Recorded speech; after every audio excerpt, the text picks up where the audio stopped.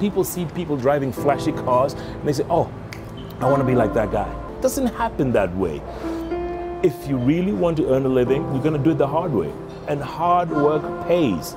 I'm a living, breathing example. Hard work, I've been working for the last more than 3 decades. So hard work pays. Nothing good comes easy and nothing happens overnight. That's why I wake up at 4 a.m. every single day. I do it because I need to earn a living to this day. I am not a trust fund child. I may have a big name, but it means nothing when I go to the bank and say, hey, I need a loan because I'm so-and-so. And yes, the youth are the future, but the future is no longer the future. The future is now.